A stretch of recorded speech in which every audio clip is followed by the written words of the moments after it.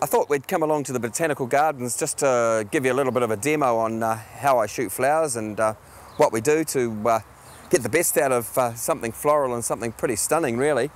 This is a fantastic display, and we're not the only photographer here at the moment. There's the famous Peter Bush over there taking photos of the tulips as well, so we must be in the right place.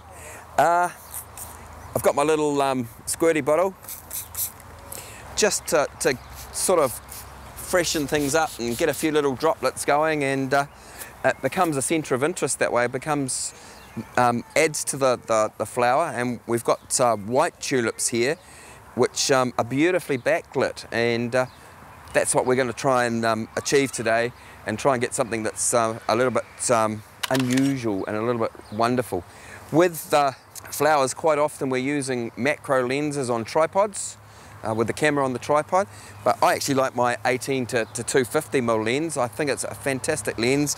It's not quite a macro, but it just gets you close enough, and it's when it's fully extended, the background gets blown out. Well, not blown out, but the depth of field, you can handle that, and it focuses attention on the flower, especially when you've controlled your depth of field, and it's a shallow depth of field, and you're working around f5/6, so that you've got no depth of field behind and no depth of field in front. It's purely and simply the flower. So I'm just going to get down here. I'll just give that a little bit more, and just come in here a little bit. And we're dealing with white, so I have underexposed via stop. And what I'm getting here is actually a really, really lovely repetition behind too, with my primary tulip, which is this one here, and my secondary tulip, which is this one here. And just in getting in close and on your knees, you can see that things right close up, and some of the things that you can clear off, like spider webs, which when you start to enlarge, you do have a little bit of a problem with, and you're not wanting to do too much in the digital side afterwards. So I'm trying to get the background not sharp, just the flower. So I'm at 1250 at f6.3. So I should be able to stop the motion at that. That really should stop the motion. And I'm going to shoot this in isolation. So I'm not shooting the flower behind, and I'm just going to try and get myself beautifully sharp. And that's a lovely shot. See how close I can get with this lens. I can get really, really quite close. And I pick up all the detail in the tulip and all the little droplets as well. And it's fantastically stunning. And perspective is good too. And I'm just getting a little bit more. I'm getting a few little highlights. Just little fractions of moves help you. They really, really help you isolate and get rid of things that will isolate the subject, and also get rid of highlights and shadows that you don't really want. So I'm just going to pop in here, and this is a really lovely perspective. And I'm just going to come down here again. And for those of you who think that I'm a smarty and I've got a big camera, well, I reckon that you can do it with one of these as well, if you've got the right little piece of equipment. And this is just a little Canon. It's a compact, and Canon's compacts tend to have really, really good lenses. Checking to see that my lens is clean, which I tend to try and do before any shot. I'm just going to pop it on its macro mode. These cameras tend to shoot in macro mode when they are at their widest angle, and they shoot best at that, and you can get closest.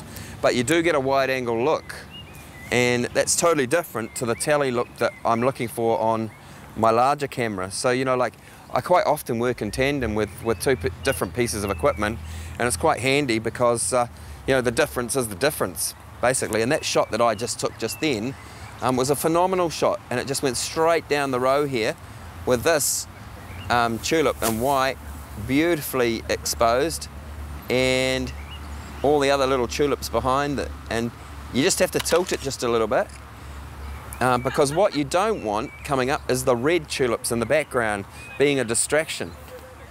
It just goes to show what you can do with a little camera.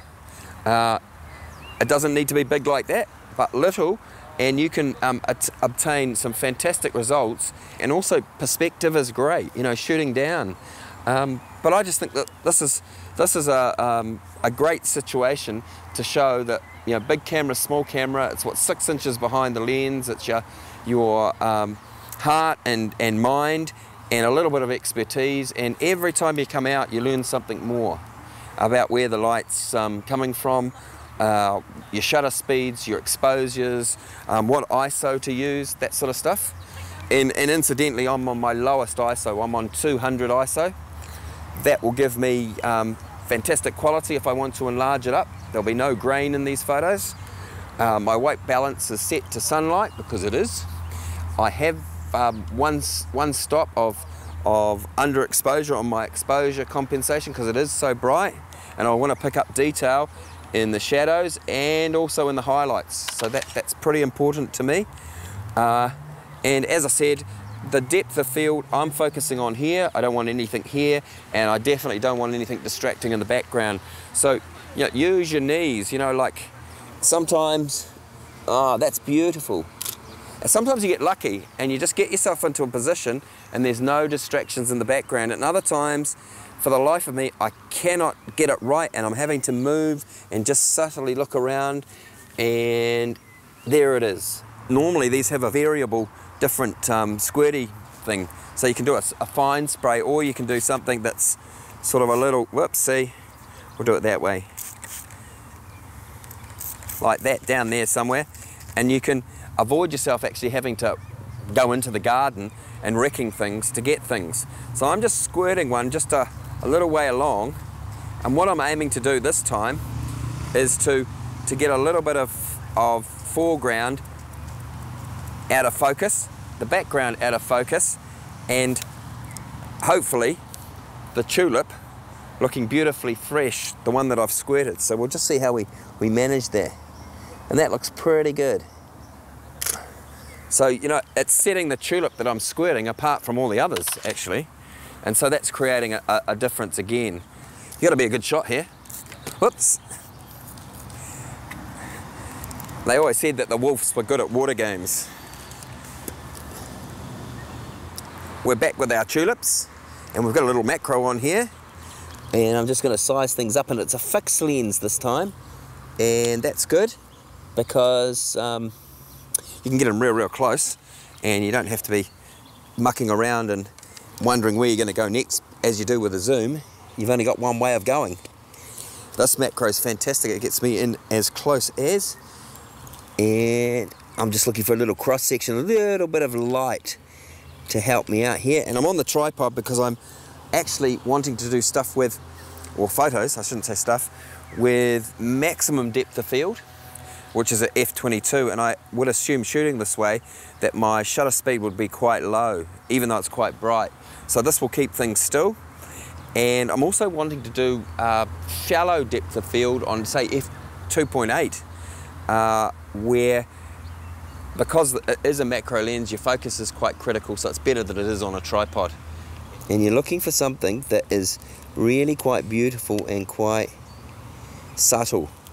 While I'm doing this, I'm also looking around at other blooms just to see which is the most perfect and what is being lit right. Because at this time of night, your sun is continually moving, and we're going to lose it shortly under the hill, and that's not going to be a good thing from a lighting perspective.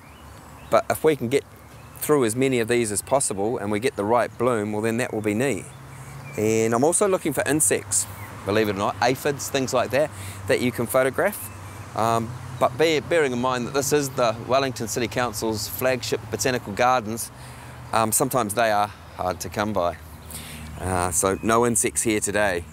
I'm wanting to light just in here, and my problem is that there's specular highlights in the background that I hate and that are distracting and that don't set this in isolation. So it's just a matter of just moving a little way, and hopefully, nope. So we might lift our tripod up just a little bit higher. And that is infinitely better and controllable. So we'll just see what happens here. I'm just going to do a little click. And I'm going to put a little bit of water on here too now, just a little bit, nothing too major,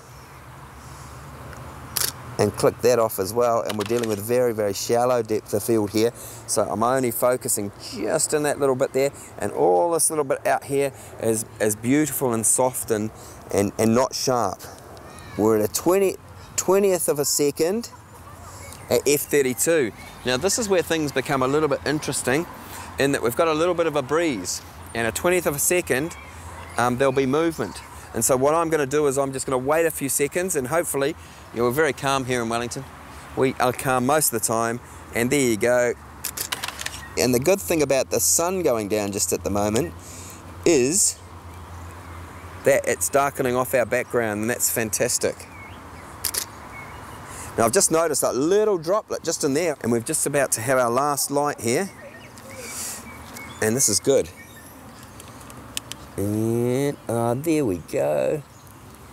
I'm just going to roll my wheel around because we're actually not looking for a lot of depth of field here.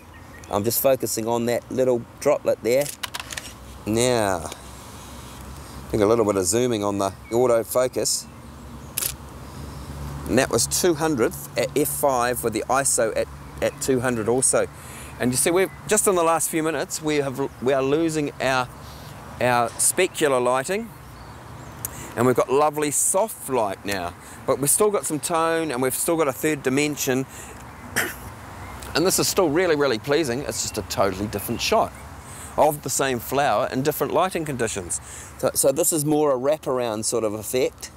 We're going to do this as well, and I know exactly what I'm going to do with this afterwards. Now sometimes in this sort of light, your macro lens, when it's on autofocus, goes zooming in and out. It goes zzz, and it doesn't hold focus.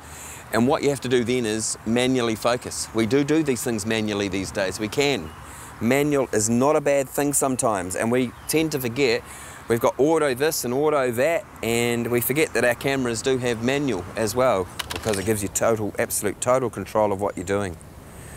So I'm just going to come in a little bit closer. Magnificent. And it's just that little bit of detail there, and it just filters off into the background. And also, in this sort of light, I now can work quite effectively. Even though the light's gone, I can still work with my 200 ISO, which is quality. We haven't got much of a breeze. I'm going to do a little vertical shot here. I'm just going to tip this round.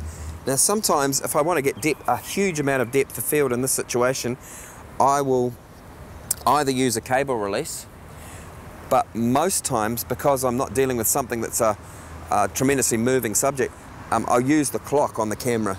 So I just move the dial around, and it's the self-timer, and essentially I can leave the tripod by itself. And I'm gonna, once I get it right, I'm just gonna push the button, ping, let it go by itself. I'm not touching it at all, and I'll just check. Yep, we're good. Click. And I didn't push the button at the time that the shutter went off, but nor was there any movement in the camera. So fantastic. I'm sure that will be a tack sharp image, and I'll just come up here and I'll just have a look at that. Yeah, not bad at all.